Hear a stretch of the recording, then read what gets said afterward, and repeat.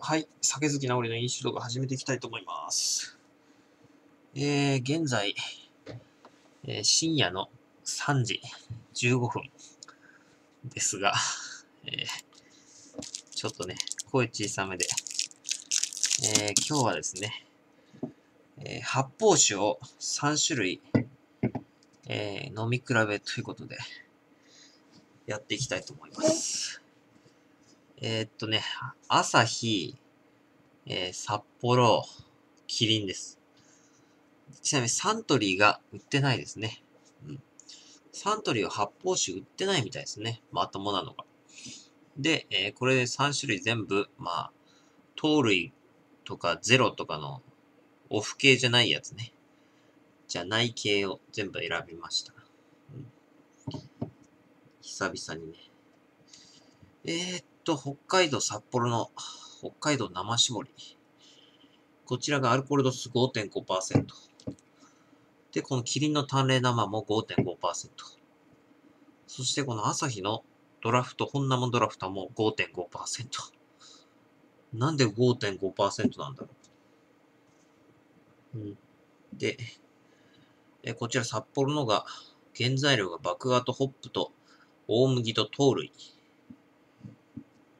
アサヒのが、麦芽とホップと大麦エキスと米とコーンとスターチと糖類。淡麗生が、麦芽とホップと大麦と米とコーンとスターチと糖類となってます。今日のつまみが、カマンベールチーズ、ベビーチーズです。それじゃあ、とりあえずこっちから、全部3つともこう開けて、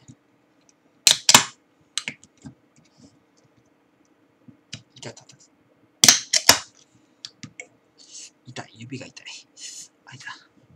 乾杯。発泡酒。久々だな。発泡酒か。発泡酒ね。ほぼ飲まないですね。でも全部値段が120円。でした。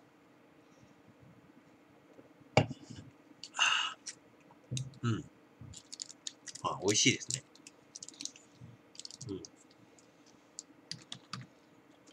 札幌。この、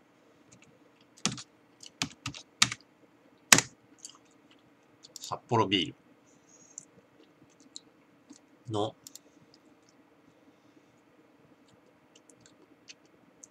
発泡酒。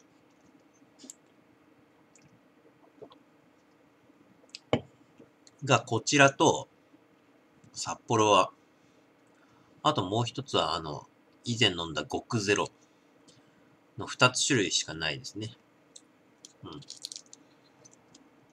みたいです。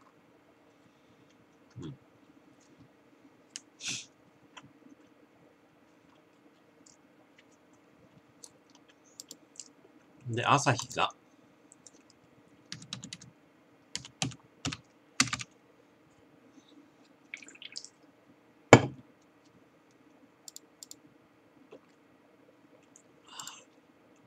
ア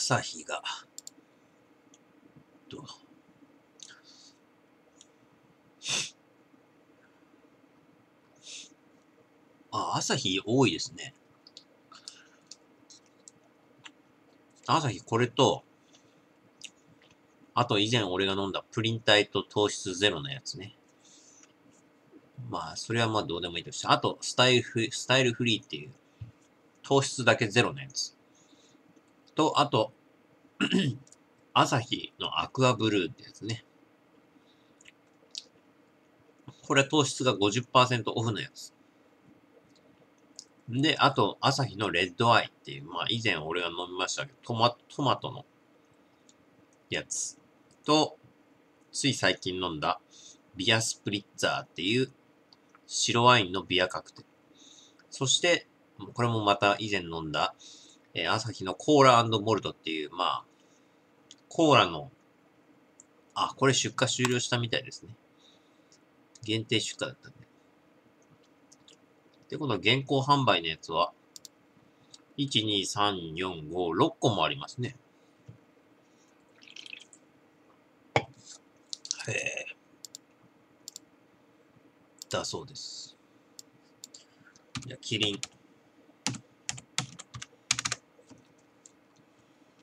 キリンビールが。これも多いんじゃない？多分。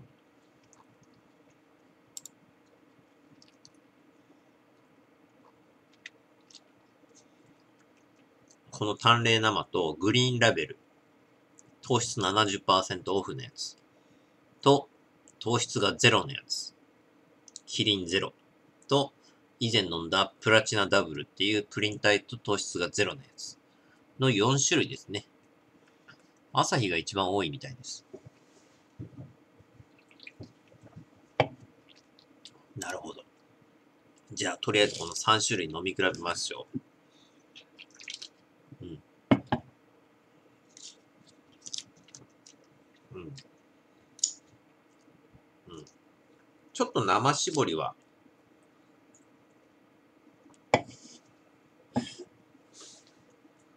うん。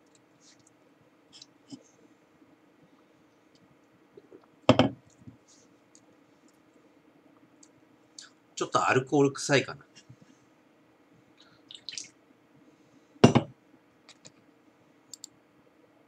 うん。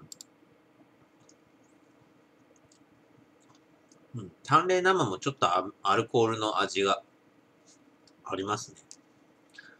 一番アルコール的な意味で臭くないのは、アサヒの本生ドラフト。うん。かな多分。うん。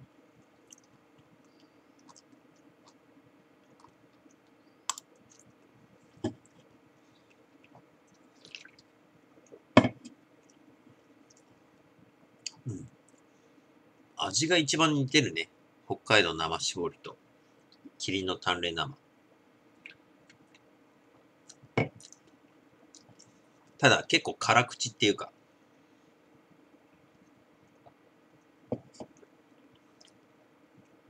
うん。うん。そうだね。北海道生搾りとキリン淡麗生は結構辛口です。ですが、このアサヒの本生ドラフトはちょっと、うん。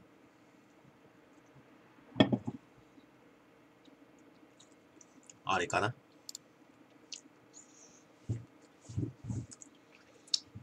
あんまりアルコール感がないんで、甘口ではないけど、中口みたいな。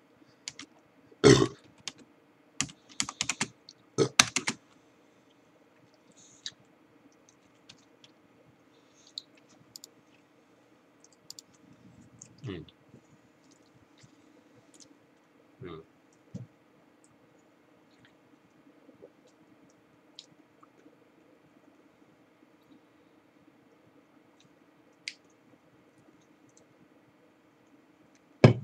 うん。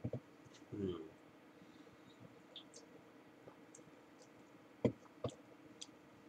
でもこの北海道生搾り結構美味しいな。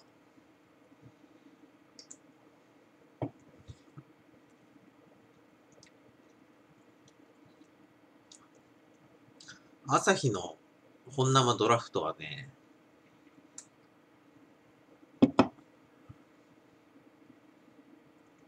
なんか香りがあんまりしない。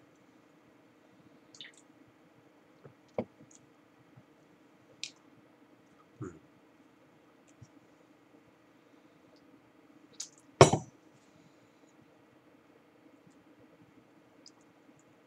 うん。苦味的に言うと、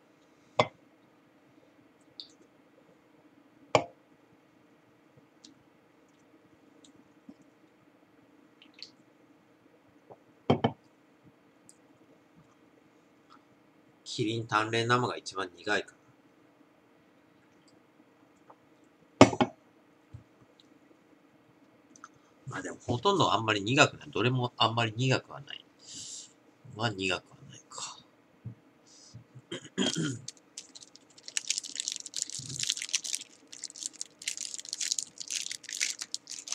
個人的に北海道、この中だったら北海道生搾りが一番うまい気がする。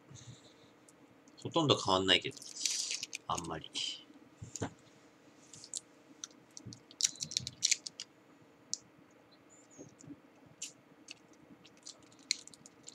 うん。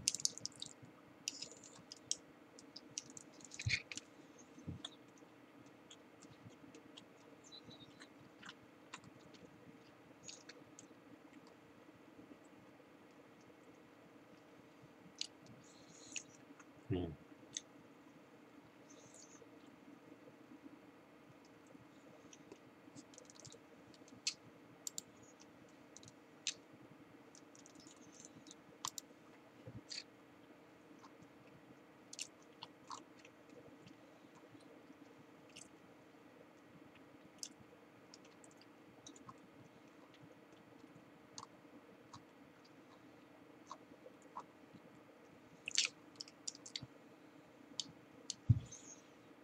ああ、久々に朝日の黒生飲みてえな、黒生。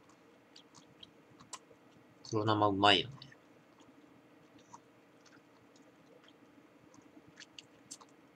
うん。ああ、ハートランドもいいな。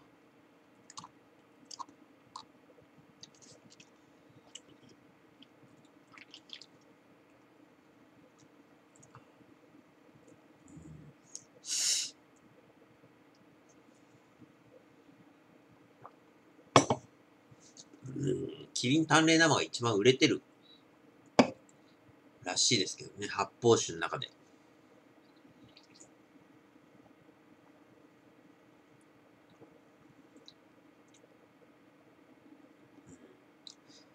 確かにこの朝日のこれよかはうまいんだなってわかるけど、個人的にこの札幌の北海道生搾りの方が、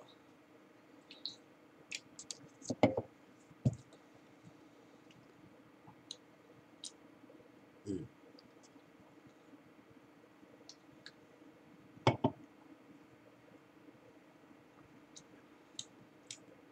何が違うっていうと、結構酸っぱい。こっちは酸味が強い。キリン淡麗生。ほとんど同じ味わいなんですけど、こっちの方が酸味が強いんですよ。若干。で、こっちは結構スーッと飲める。スーッとの飲めるっていうか、あの、なんか、うん、酸味がないんで、結構、割と飲みやすい。うん。そういえばサントリーのマグナムドライってどこ行ったのあれ。あれ、今売ってんのこれ。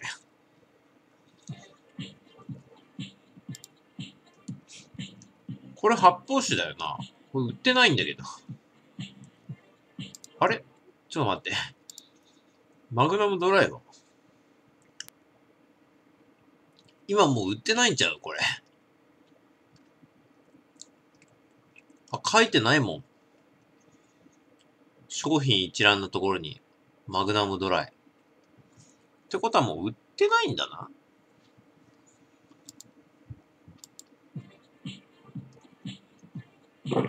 あれ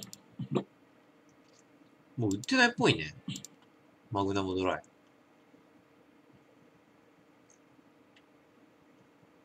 サントリーが、あ、マグナムドライやっぱり終わったんだ。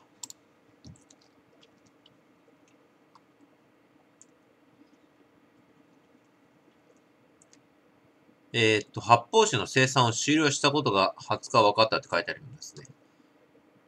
あー。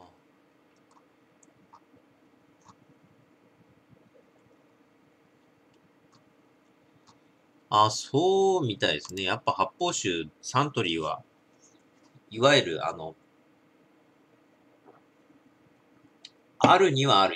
一種類だけ。以前俺が飲んだ、プリン体と糖質がゼロのやつね。あれのみです。うん。生産終わったみたいだね。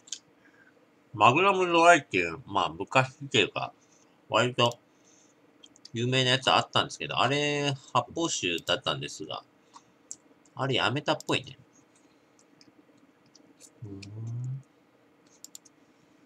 なるほど。あれ割とつい最近までは見たような気がするんだけど、なくなってたのか。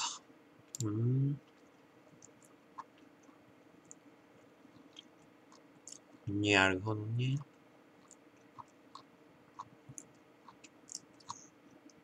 で、関係ないですが、僕のよく見る、ブログで、ワールドビール。ビール、地ビール、世界のビールっていうやつがあるんですが、それでちょっと確認してみましょう。何を確認するかっていうと、この味がね。ちなみにその人の評価だと、アサヒの本生ドラフトが総合評価2。そして、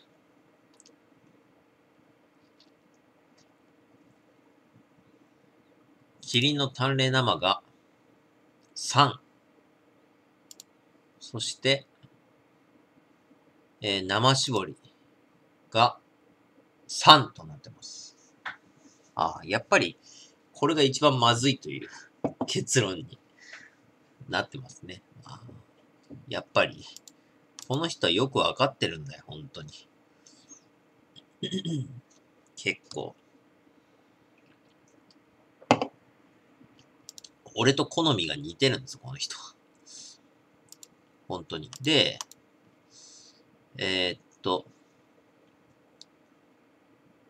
アサヒの本生ドラフトが、喉越しが2で、喉越しが3、で、コクが2、苦味2、甘み2、総合評価2となってます。で、この生搾りが、コクが2、喉越し3、苦味3、甘み3、総合3となってて、で、キリン淡麗生が、コクが2、喉越し4、苦味3、甘み2、喉越しがいいということになってます。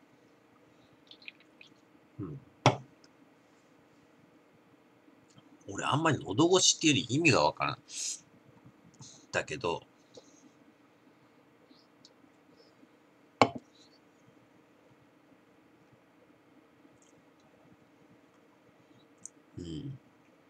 確かに炭酸が強いね。こっちよかは強い。で、今ちょっと思ったけど、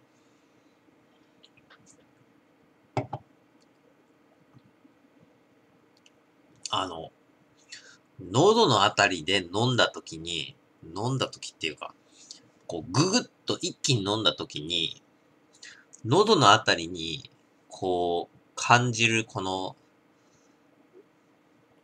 これが喉越しっていうのかわかんないんだけど、感じるこの、なんか旨味っていうか、麦の旨味みたいなのが結構あります、これ。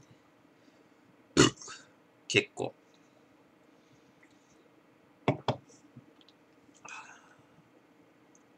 舌で味わわないで、喉のあたりで感じる、うまさっていうのが結構あります。これが喉越しっていうのかな。喉越しについてね、詳しく書いてるところがよくはないんですよね。だから、どういうことなのかな、喉越しっていうのが。いまいちわかんないんですよね。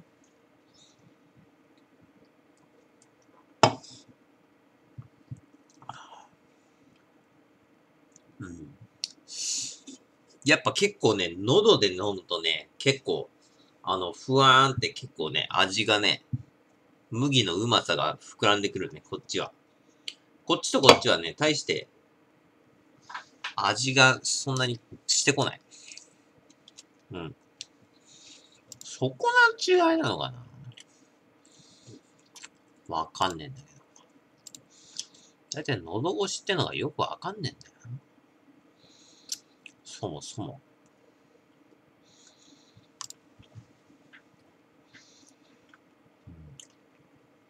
で、ちなみにこの人が、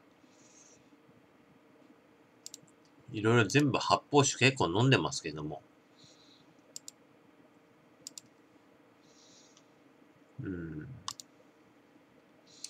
やっぱ評価的にはあんまりよろしくない。三つ星以上。四つ星があんまりない。もうないんじゃないか。この人結構あれですからね。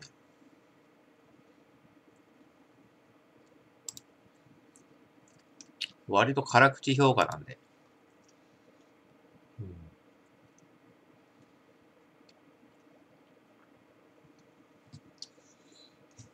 ああ。なさそうだな。てか、キリンの円熟とかなくなったんだな。円熟とか、昔あったけど。これも発泡酒だったんですね。円熟ね。こんなんあったな、そういえばな。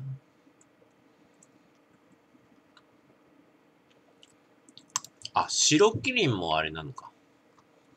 これ発泡酒なのか。冬季限定。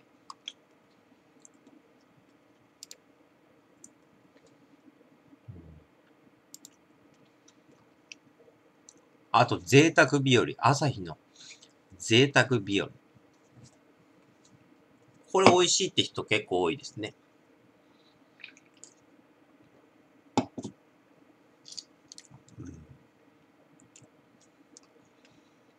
うん。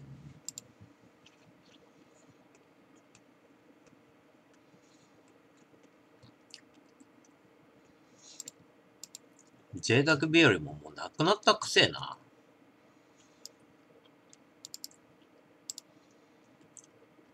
これあるのまだ。もうないんじゃない贅沢日和って。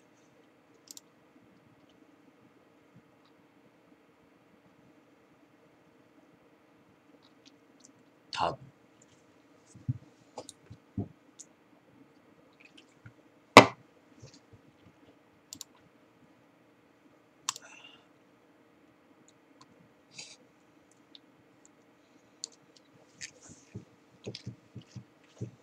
あ、やっぱ復活してほしいなって書いてあるから、やっぱないっぽいね。贅沢日和っていうのがなくなったっぽいです。これも発泡酒だったみたいですけど。ないみたいですね。うん。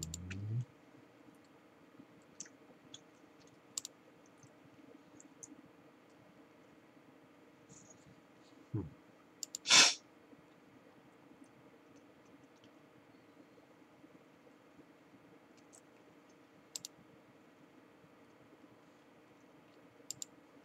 あと俺が飲むのっつったら朝日のスタイルフリーとか、糖類ゼロの、これの糖類ゼロバージョンですけど。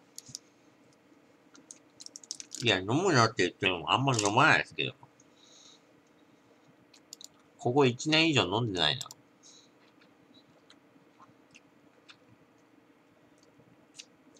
あと、淡麗のアルファってやつ。これなんだこれ。プリン体が 99% オフで、糖類が 60% オフ。これももう多分なくなったな。おそらく。うーん。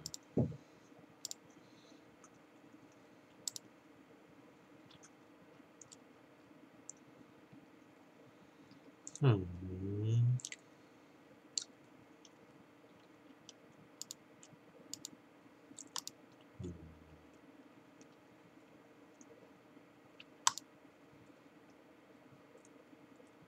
あ、札幌のね、もう多分今ないですけど、なんかカカオを使ったビール、札幌ショコラブルワリー、ビターっていうのがあるみたいです。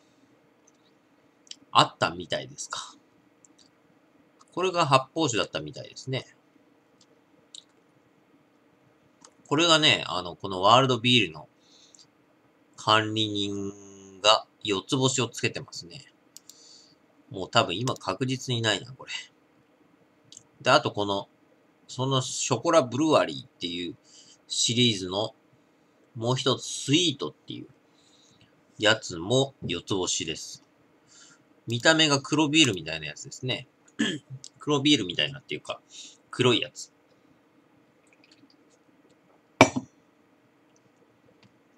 へえ。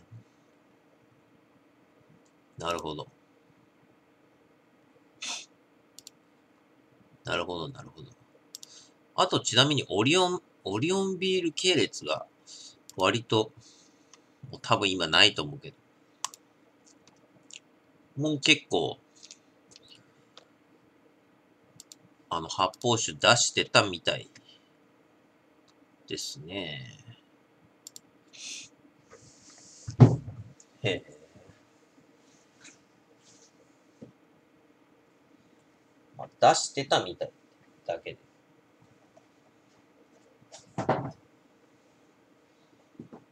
もう多分今ないです。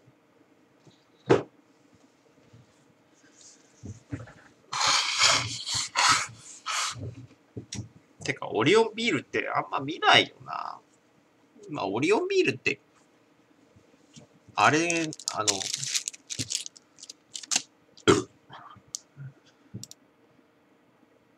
あそこだからな。なんだっけ。沖縄ね。沖縄限定みたいなもんですから。まあ、限定ではないんだけど。売ってるんだけどさ。沖縄ではメジャーらしいですから。う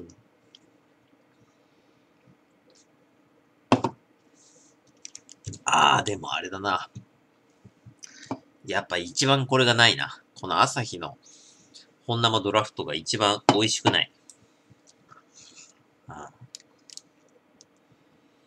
この二つは割と美味しい。北海道生搾りとキリンの単連生は結構美味しいです。で、個人的に結構こっちがバランス取れてる。だけど、こっちがね、単連生の方はね、あれだな。喉越しっていうかね、喉で飲むと結構香りが楽しめる。うん。美味しい。さすが一番売れてるだけあるな。うん。さすがと。言わざるを得ないですよ。うん。でもあれだな。こんなん、てか、マグナムドライなくなったんだな。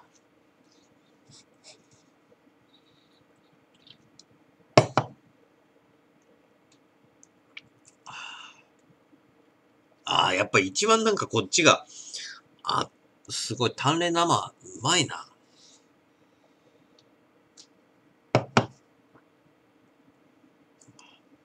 あのね、喉でグッて一気にゴグって飲むと、舌で味わわずに一気にグーって飲んじゃうと、すごい、甘さが感じられる、これ。喉のあたりにね、麦の甘さみたいなのが結構感じられますね。うまい。はっきり言って。はっきり言ってめっちゃうまい。ビールと大差ないこともないけど、下手したら普通のビールよりかうまい。ランキング付けするとやっぱこうかな。1位、淡麗生。2位、北海道生搾り。3位、これゴミ。ゴミでもないけど、まあ、って感じだな。まあ、俺が評価つけるとしたら、これが4星、3星。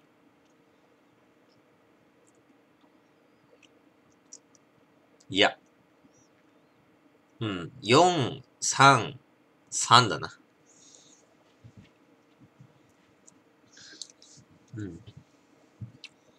まあ別に2をつけるほど悪かないんですよ。別に。まあ値段120円だしね。まあ、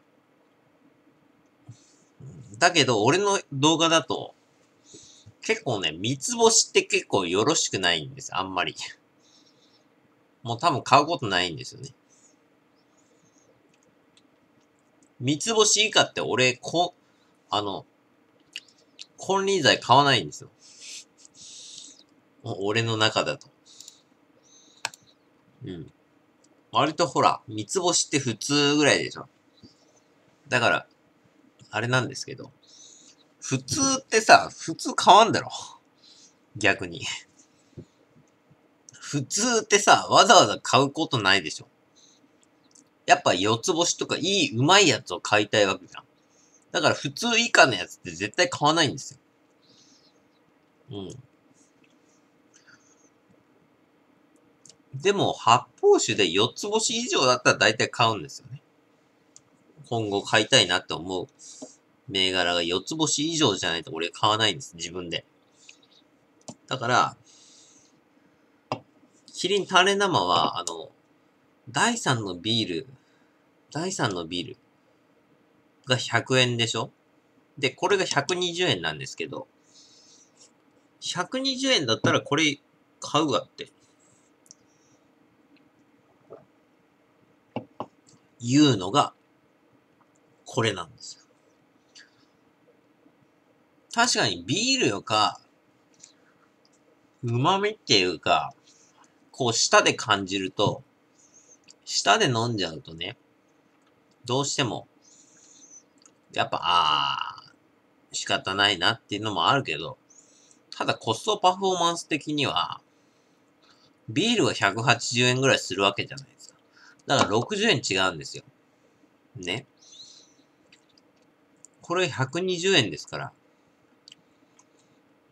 むしろ100円の第3のビールと、こっちの120円のビールで、発泡酒でね、その20円分の差を、20円高いから、こっちを買おうって、こう思える商品なんですよ。20円高いけど、こっちの方がうまいから買うわっていう商品でもある。ただ、第3のビールも最近すげえうまくなってきてるんで、うん。あれなんですけど、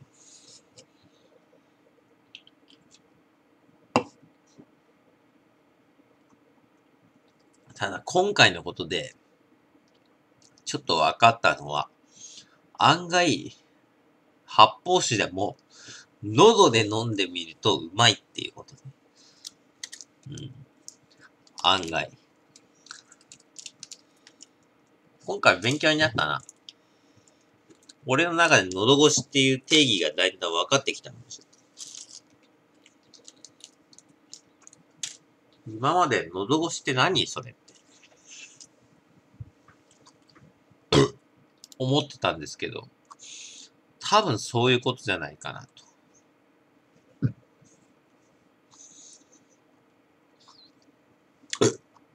うん。思いますね。多分。でね、基本的にね、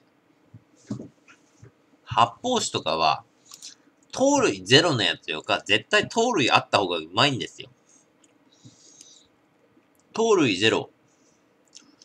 ね。糖類がゼロで、プリン体もゼロとかになると、もう、ダメ。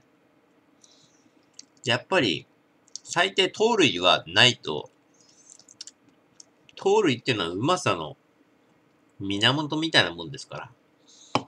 それがないとね、やはり、厳しい。うん。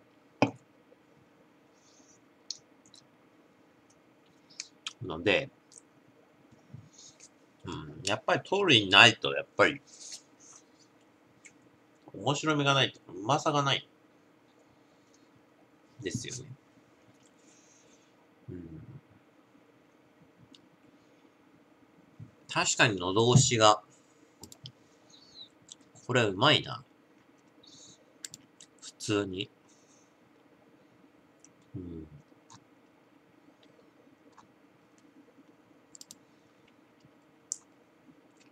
どう見ても喉で飲んでみると、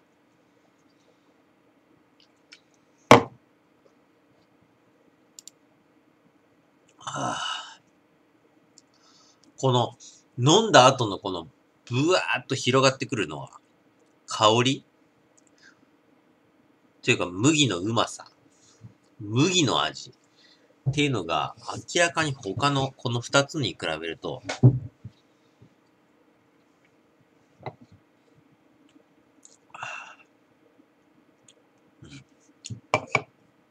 膨らみが違うんですよね。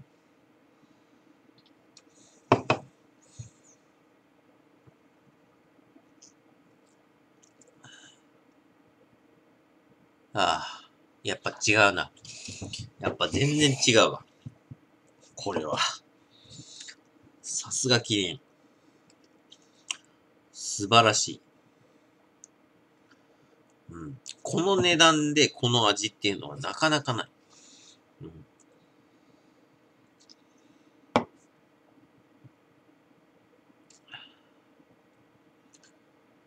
ただ5つ星にするにはちょっと、って感じなんだよね。やっぱ舌で飲んでみると全然うまくなかったりするんですよ。うまくなかったりっていうのも悪いんだけど。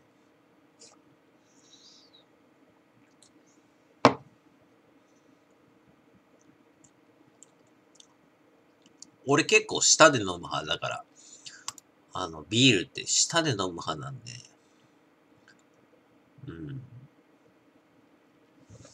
舌で飲んじゃうんでね。まあ。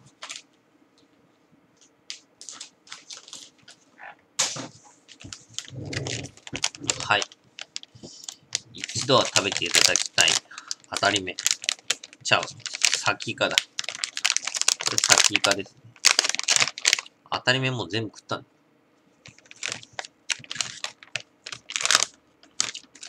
当たり目はもう全部食いました。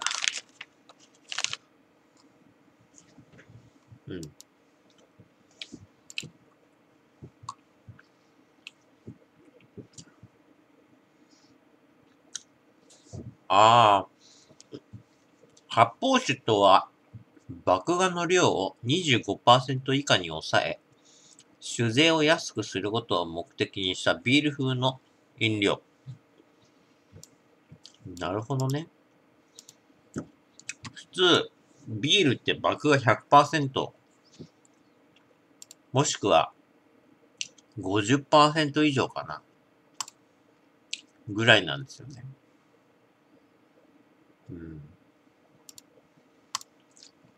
やっぱ2倍以上。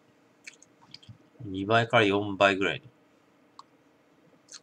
あれが違うんですよね。なるほどね。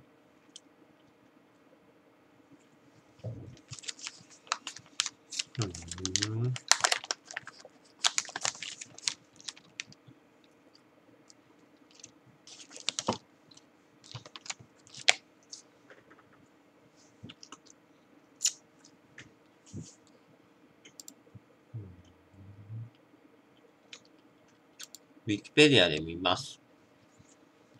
発泡酒とは、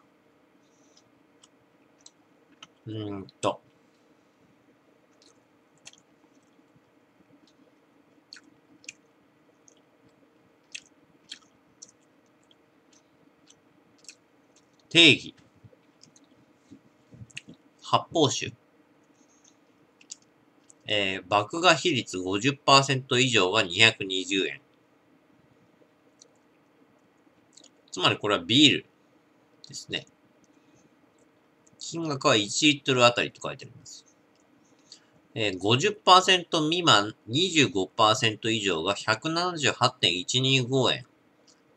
で、25% 未満が 134.25 円となっています。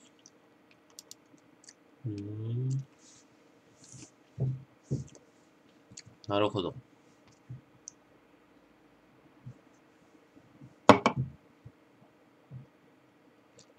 これが税区分なんですね。ビールにおける比率が 50% 以上か、もしくは 50% 未満25% 以上か 25% 未満の3種類となってるみたいですね。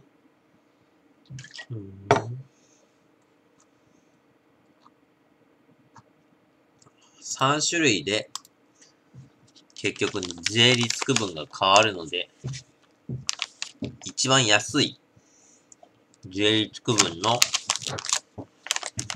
25% 未満にしたのが発泡酒ということなんですね。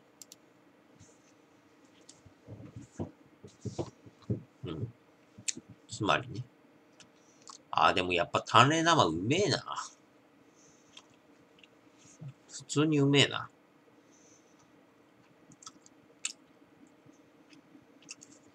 普通にうめえな、これ。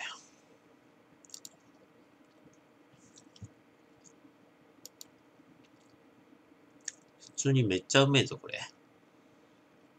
やば。喉で飲むと全然うまい。半端ねえ。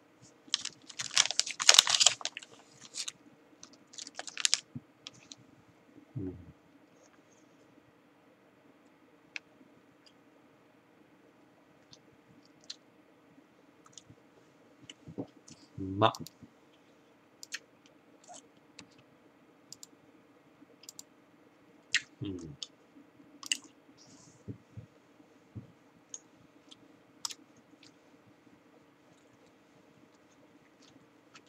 さすがですな。さすが、一番売れている発泡酒。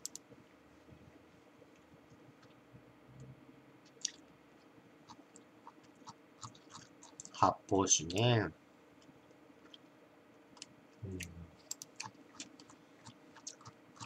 いや、確かに、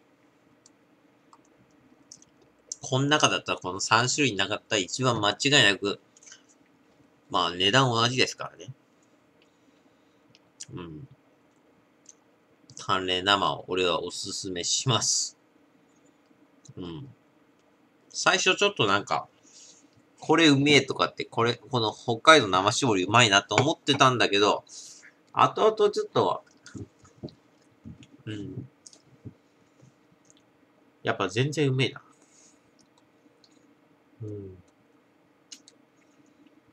うめえな。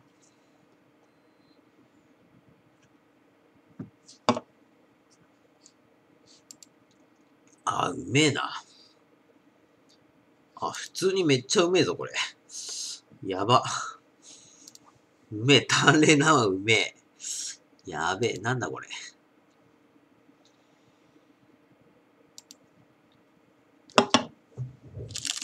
うめえな、これ。ちょっと待って、発泡酒で、もう4時なったんだけど。明日仕事なんだけど。おい。やべえな、おい。2ちゃんのスレがあるんで、ちょっと見てみましょう。2ちゃんのスレ、発泡酒総合。発泡酒。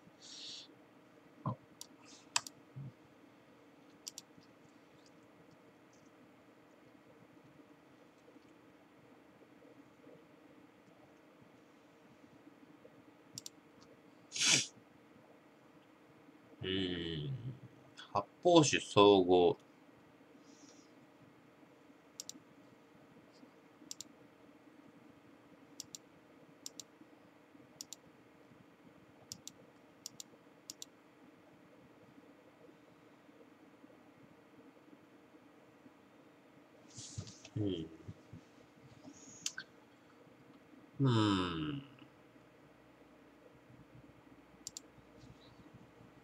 まあ、ぶっちゃけ発泡酒、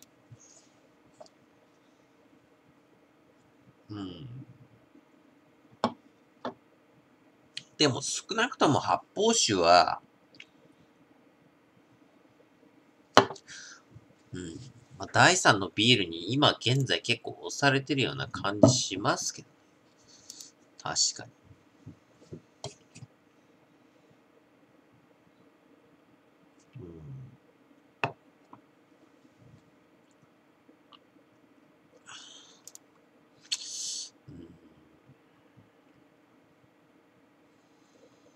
やっぱ淡麗がやっぱ一番うまいな。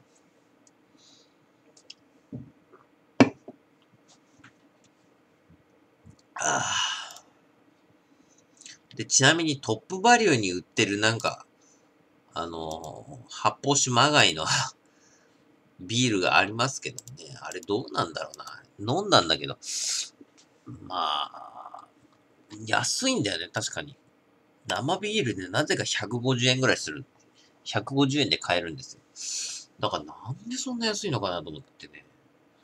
ただあんまり俺トップバリュー好きじゃないんで。うん。でもやっぱうまいな。淡麗生うめえな。やばいな、これ。普通にうめえぞ、これ。やば。しかも時間的にめっちゃ経ってきてる。やばいな。もう4時か。もう深夜の4時か。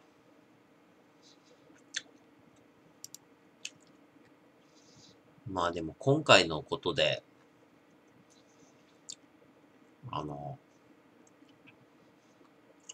あれですね。喉越しっていうのが大体分かってきたかもしんない。ぶっちゃけ喉越しでググってもね、ろくなもん出てこないです。喉でなんか感じる、なんたらとか、わけわからん。なんだよ、それって。いう話ね。飲食物が喉を通っていくこと。また、その時の感じってなんだよ。わからんわ。それどういうことなんだよ。意味がわからん。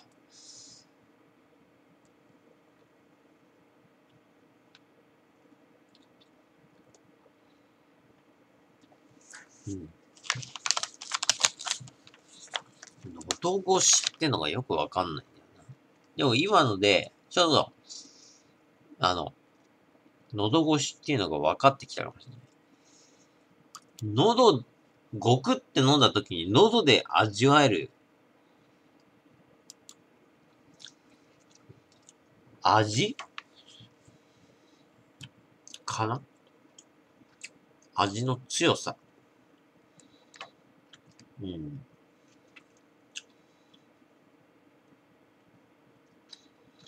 喉越しとは、喉で味わうという意味だそうですって書いてあるね。どっかに。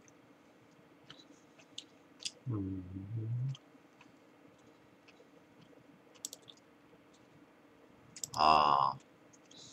讃岐うどんとかの、あれなのか。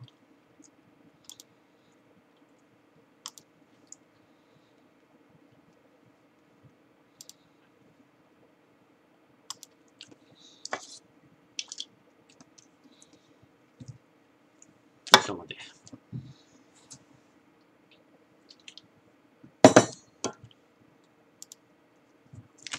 喉越し。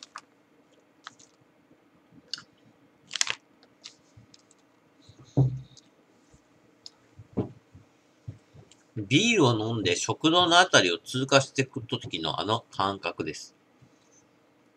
うん。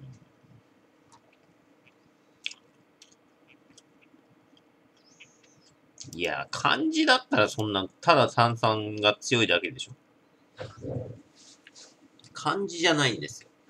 俺の中での喉越しっていうと、これ、淡麗生を飲んだ時の感じですね。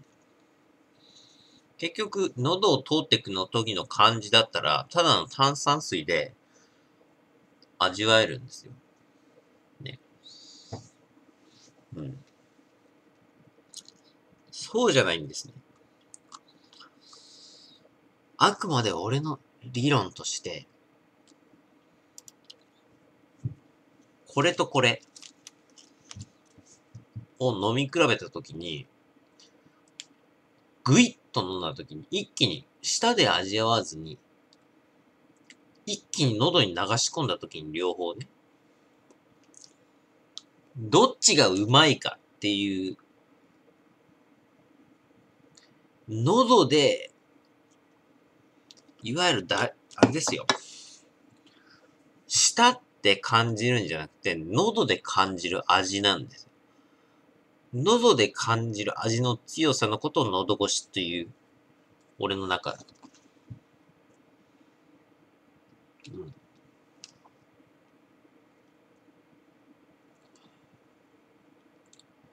うん。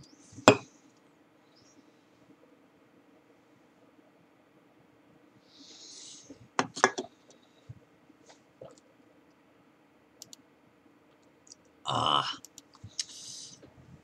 やっぱうまいな。淡麗生の膨らみがすごい。喉のグッて飲んだ時に味がこうぐわーっと広がってくるね。ああ。さすがだな。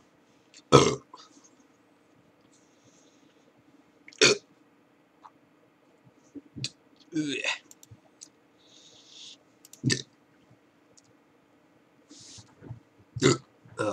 やばい。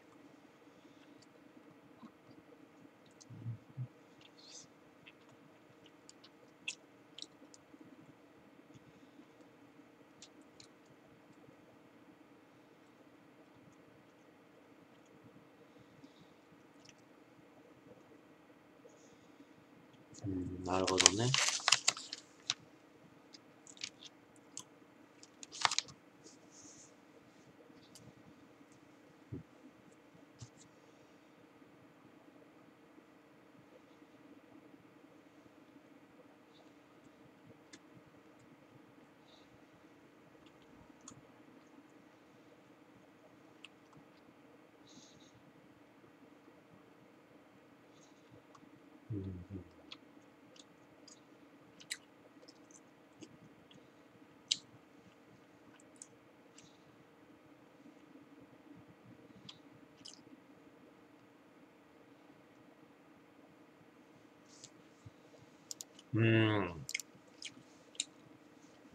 まあ、そろそろ、ね、ちょっと、もう4時10分ですからね。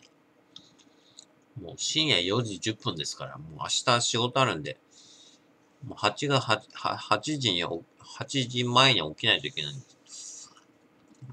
やばいですね。